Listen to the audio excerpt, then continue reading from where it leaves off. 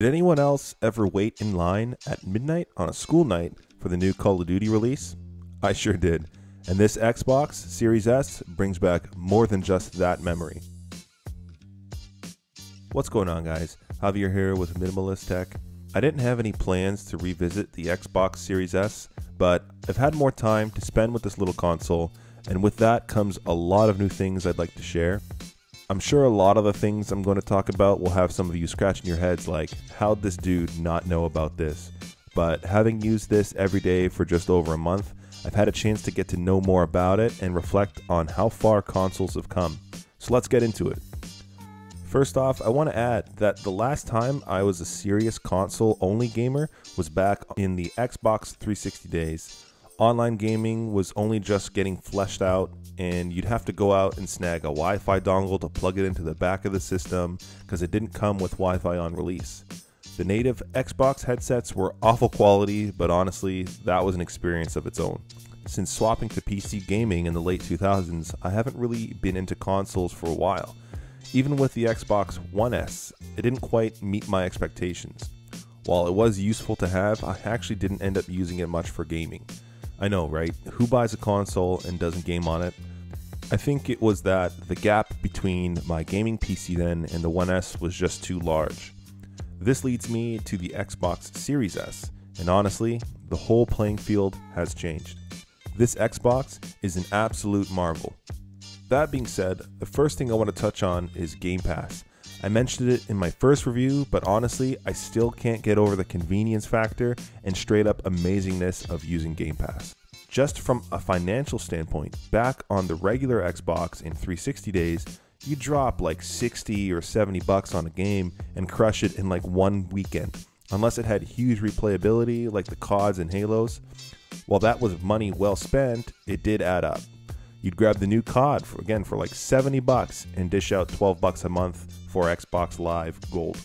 So today with Game Pass, you can snag Halo Infinite day one, Rainbow Six day one, you get Forza and whatever else and just have a good time.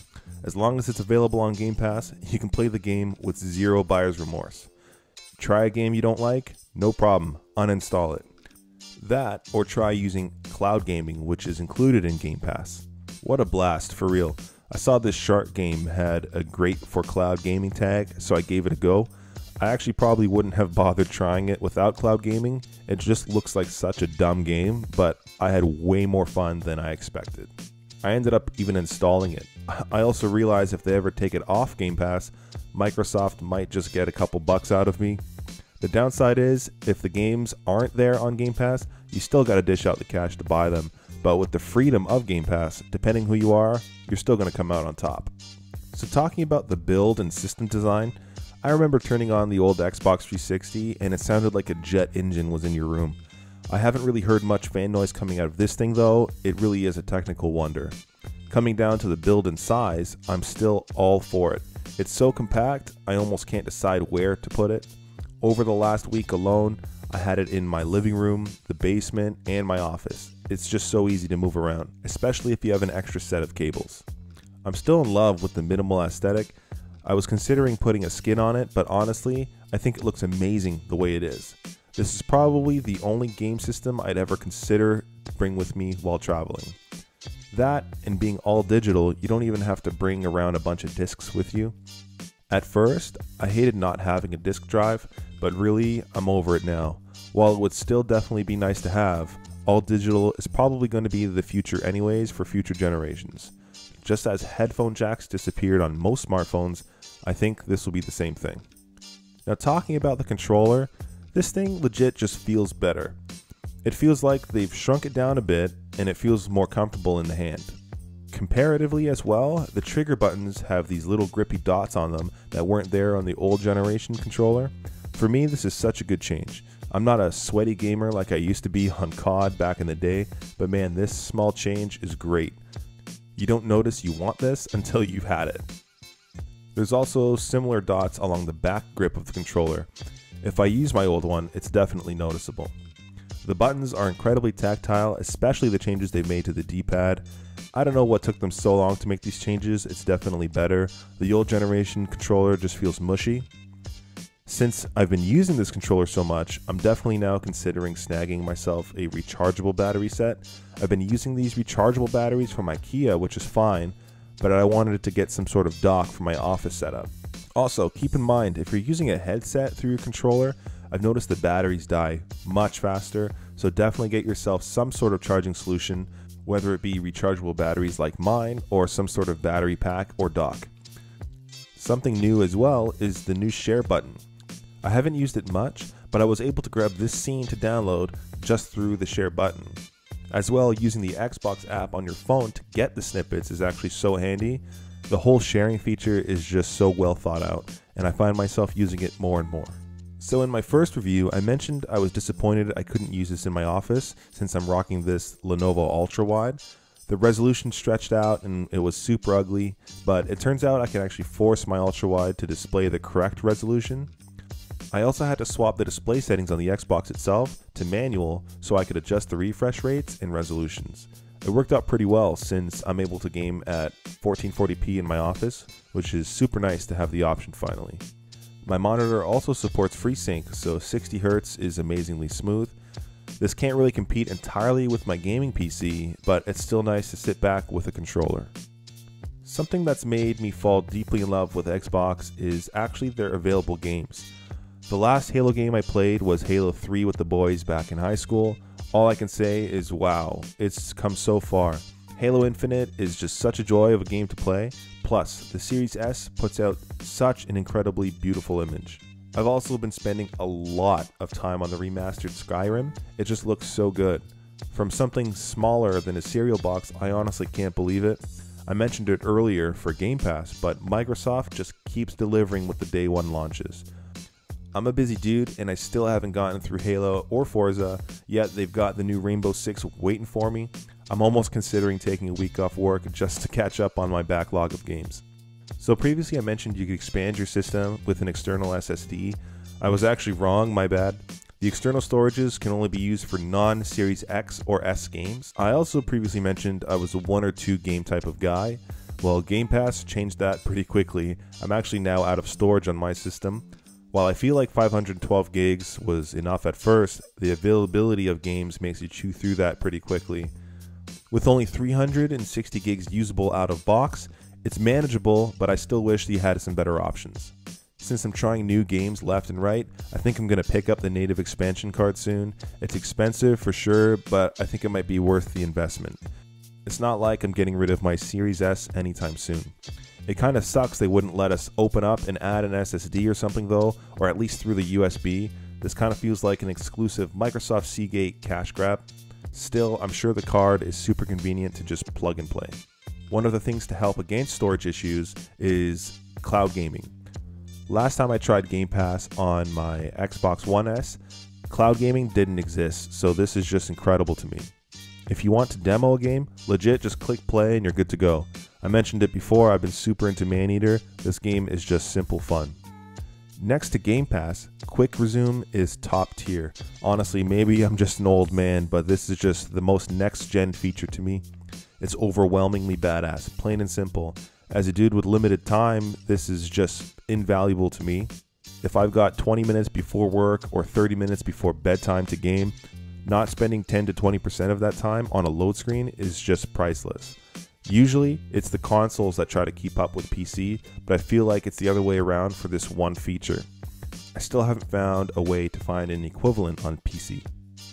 Something super simple that I think was available before that I missed is headset support. This controller has a 3.5 jack on the bottom, and it's just so easy to plug in a headset and get immersed in what you're playing. I think this was also available as well on the One S series. Again, coming from the Xbox 360 as my last console, I was so used to that silly native headset, I just forgot to consider this. Since I didn't game as much as I should have on the Series S, I didn't notice it had it. Right now, I'm using this HyperX Cloud X2 from my desktop setup, and it really is a good experience. It works surprisingly well, and there's zero delay in sound. 10 out of 10 experience. Quick note, if you're into this sort of video, feel free to leave a like and sub. It really helps the channel grow. Thanks to everybody for feedback on my recent videos. It's a huge motivator to keep creating content. Now, talking about one feature I didn't really care for at first but grew to love is the media applications on the Series S. Like, I definitely have Netflix on any screen in the house, but it's satisfying to not use a browser to watch something when I feel like chilling in my office. I've been using Disney Plus and Netflix loads, just leaning back in my office, which is nice. Thinking about anyone who only has their room or if they're in a dorm, it's just so easy to throw on a headset through the controller and get lost in whatever you're watching. Quick mention too to crossplay. It's really nice that the platforms are finally connecting with each other. It's nice to be able to hop on Halo Infinite multiplayer with buddies who are on PC. Even older games like Overwatch are starting to have this feature. I'm not sure if there's a mouse and keyboard advantage or anything, but aim assist on console is the smoothest it's ever felt. Joystick controller play is pretty unique, but I got used to it after maybe 10 minutes of play. Spending some time in the UI, I feel like out of the box, the UI is kind of bloated. There was just like 5 pins that were useless to me. There was the store, separate applications, and just random stuff. I ended up removing it all and just having Game Pass, entertainment, and some of my pinned games. Regarding settings, they're fine overall. One thing I wish was that the resolution adjustments weren't tucked away. With the auto resolution settings, sometimes when swapping between displays from my living room and office, the display just wouldn't kick in. After some research, I found out how to reset the display settings and ended up having to just use the manual mode. While I don't have much to complain about this system, there are still some things I wish it had or could improve upon. The biggest thing is the native storage card. Their price is just so high, and the fact that it's the only card that works to hold Series X and S games is just silly. This feels super restrictive compared to the PS5. With those systems, you can actually open it up and add your own SSD. Of course, we know this device is all digital when it comes down to it. You know that going in when you're buying it, but sometimes I can't shake the feeling of wanting a disk drive. I think it'd be pretty cool if they released a disk drive down the road you could just plug in via USB or something if you need it. Again, that's far from a deal breaker. I don't care too much about that, but it would be nice to be able to go into GameStop and pick up a used copy of Red Dead 2 or something. Lastly, and a very simple one, is make the controllers rechargeable. It's 2022. My kitchen food scale has a rechargeable battery, or at least have it come with rechargeable battery packs out of the box. But I mean, I get it, they are a company and they want to sell you battery packs separately. So ultimately, honestly, at this point, I really don't think anyone should be holding out to buy into the next generation of gaming. I've said it before, but this system is available everywhere. You can walk into any store that would carry consoles, and it's likely that they have this on the shelf. I don't think the Series X or PS5s will be readily available anytime soon. I mean, Sony just announced they're making more PS4s since they can't make enough PS5s. I don't really get that. GPUs are insanely hard to get still, or they're ridiculously overpriced. And at this price point, good luck building a PC or finding a pre-built. $300 carries so much value in this system. But point being, don't talk yourself out of a good time, because truly, this thing delivers. I've been out of the console space for so long, but I'm super happy the Series S reintroduced me. I feel there was too much of a gap between my PC gaming and the Xbox One S, so this is a breath of fresh air. Now, one thing for sure, this might not be for the hardcore gamer, but it could be if you need it to be. For me, after a long day, this is 100% the most convenient thing, to be able to pick up a controller, melt into my couch or chair, and be gaming within literally 30 seconds. That alone is priceless. I'm happy with the time I've spent with this console over the last month. If you're interested in seeing my first unboxing and impressions, check out the video linked here. Anyways, that's been it. Thanks again for watching. Until next time.